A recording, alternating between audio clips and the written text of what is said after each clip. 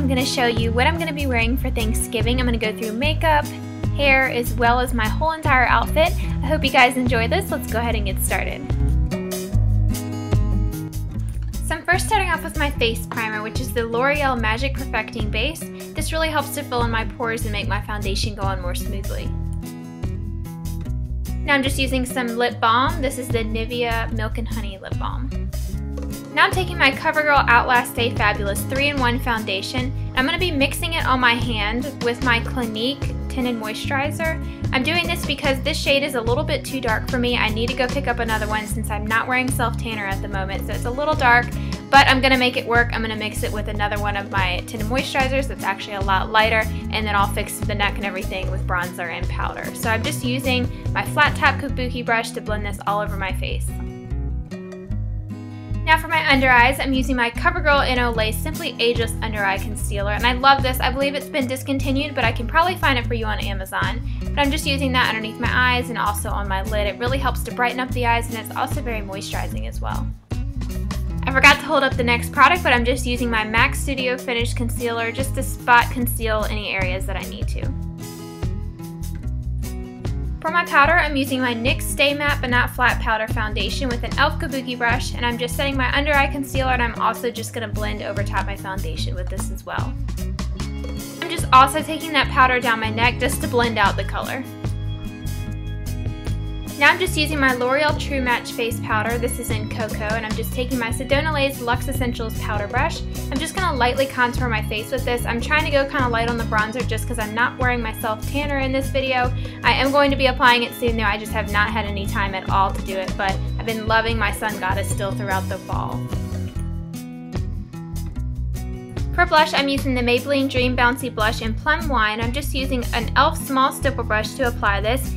It might look like I'm putting on a lot of blush, but I'm actually going to go back over it with some powder just to blend it out. But I find that this helps your blush last a whole lot longer. If you apply a little bit extra, then go back over to tone it down with your powder, then when it wears away, it's kind of still there. Now I'm just going back over that spot I was trying to conceal on my face with my MAC Studio Finish Concealer.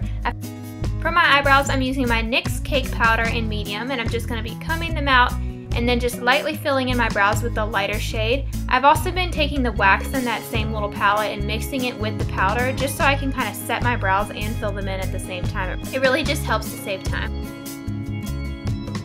So now onto eyes, I'm first using my Urban Decay Primer Potion. I'm just applying that all over my lid. Now I'm taking my Maybelline Color Tattoo. This is an Inked in Pink, and it's a really nice light pink silvery color. I'm just going to be applying that right on my lid. And then I'm taking my BH Day and Night palette, and I'm picking up this really dark maroon color on a flat shader brush, and I'm just applying that on my lid. It's going to look a little crazy at first, but I am going to go back in and blend everything and make it look good. Now back to that palette, I'm just picking up the shade right beside it, which is just more of a brown golden color. It looks really good with this red, and I'm just packing that on the outside of my lids.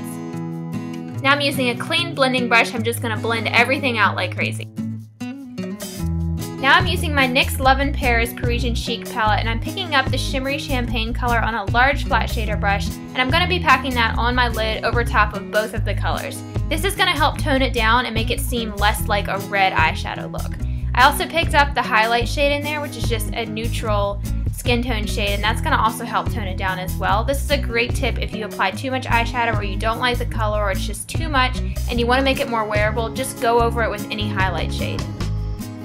And I'm also using a fluffy blending brush to apply that highlight shade to my brow bone. Now I'm using more of a pinched crease brush, and I'm just picking up the medium brown shade. It's really great for a transition color, so it's going to make the colors blend a lot better up into my brow bone.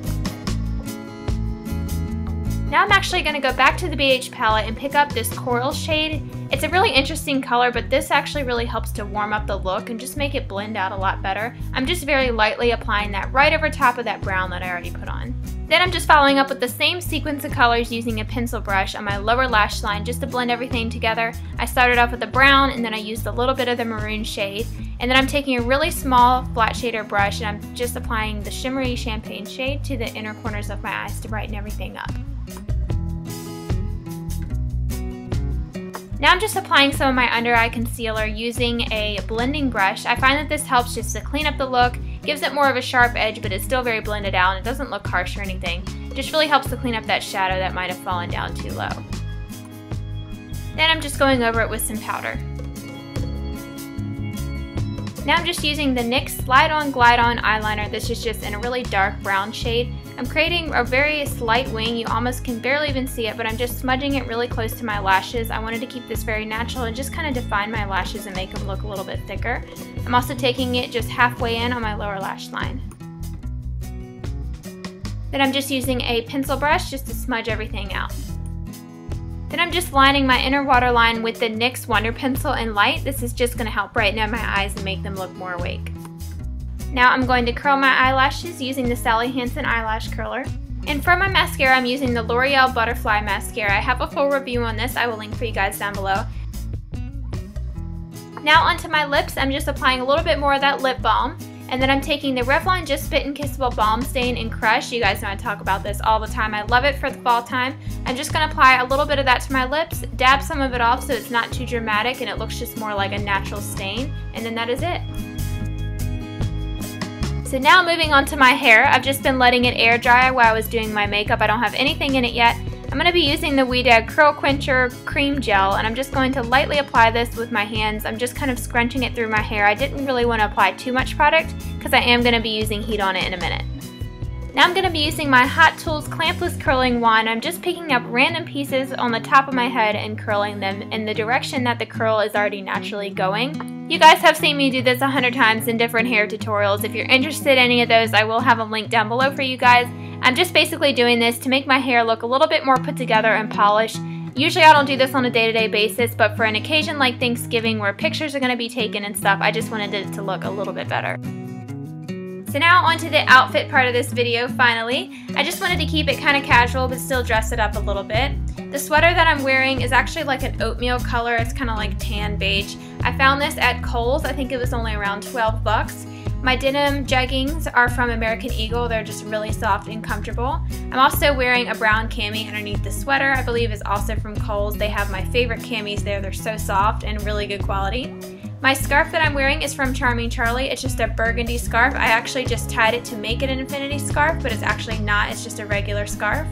And for my earrings, these are also from Charming Charlie. They're just burgundy and pink, and they're just really pretty. I've been wearing these so much. And on my wrist, I'm just wearing a gold watch that I found on Amazon. The Cartier-inspired bracelet is actually from Kitsy Lane, and then the chunky chain is from H&M. And then my ring that I have on is also Cartier-inspired, and it is from Kitsy Lane as well. And then finally, my shoes are from Charlotte Russe. They might not have these anymore. I got them a while back, but they are just brown peep toe wedges.